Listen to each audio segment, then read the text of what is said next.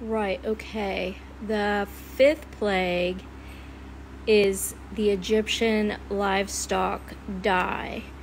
The Lord sends Moses and Aaron into Pharaoh, and they say, "Let my people go."